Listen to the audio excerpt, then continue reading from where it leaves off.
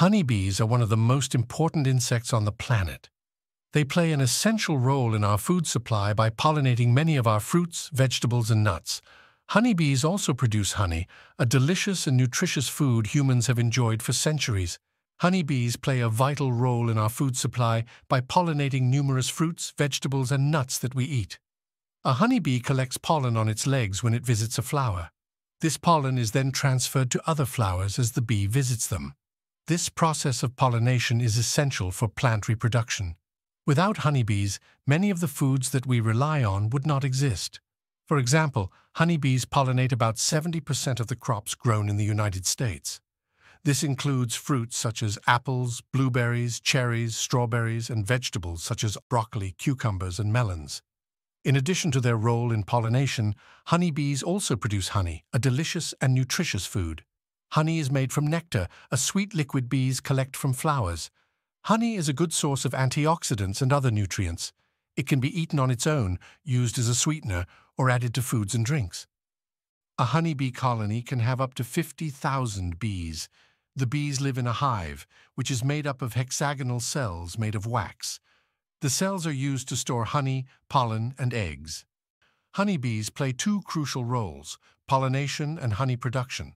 Pollination is the process of transferring pollen from one flower to another. This is necessary for plant reproduction. A honeybee collects pollen on its legs when it visits a flower. This pollen is then transferred to other flowers as the bee visits them. Honeybees are very efficient pollinators. They can visit hundreds of flowers in a single day. This helps to ensure that plants are pollinated and can produce fruits, vegetables, and nuts. Honey is a sweet liquid that honeybees produce from nectar. Nectar is a sweet liquid that bees collect from flowers. Honeybees store nectar in their honey stomachs and then return to the hive to regurgitate it into the honeycombs. The worker bees then fan the honey with their wings to evaporate the water. This process produces honey, which is a thick, syrupy liquid. Honey is stored in the honeycombs and eaten by the bees for food.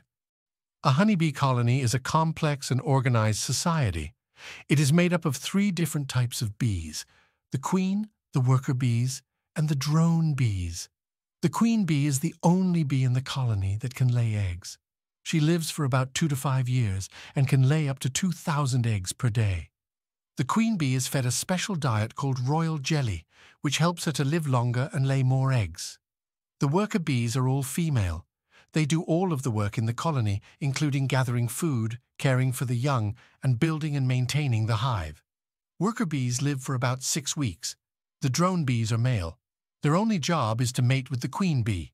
Once they have mated, they die. Honeybees communicate with each other using a variety of methods, including pheromones, dances, and sounds. Pheromones are chemicals that bees produce to communicate with each other. For example, the queen bee produces a pheromone that helps to keep the colony together. Bees use dances to communicate information about food sources and other essential things. For example, a bee might do a waggle dance to tell other bees where to find a good food source. Bees also use sounds to communicate. For example, bees will buzz to warn other bees of danger. Honeybees face many threats, including habitat loss, pesticides, and climate change. Habitat loss is a significant threat to honeybees. Bees need flowers to collect nectar and pollen from.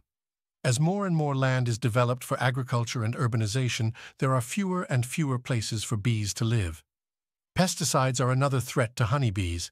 Pesticides can kill bees directly or weaken them and make them more susceptible to disease. Climate change is also a threat to honeybees. Climate change leads to extreme weather events such as droughts and floods.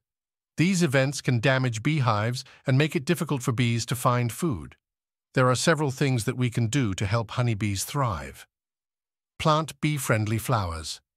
Bees need flowers to collect nectar and pollen from. Plant bee-friendly flowers in your garden or yard to provide them with a food source. Avoid using pesticides. Pesticides can kill bees and weaken them. If you must use pesticides, choose pesticides that are bee-safe. Support beekeepers. Beekeepers help to manage and protect honeybee colonies. You can support beekeepers by buying honey from them or donating to beekeeping organizations. By taking these steps, we can help protect honeybees and ensure they continue playing their vital role in our food supply and environment. If you like our videos, don't forget to like and subscribe.